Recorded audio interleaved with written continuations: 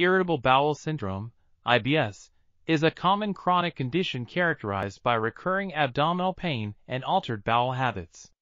Two sets of diagnostic criteria exist, the Rome-3 and Rome-4 criteria. The Rome-4 criteria include abdominal pain as a criterion, while the Rome-3 criteria do not. Additionally, the Rome-4 criteria exclude abdominal discomfort, which was included in the Rome-3 criteria.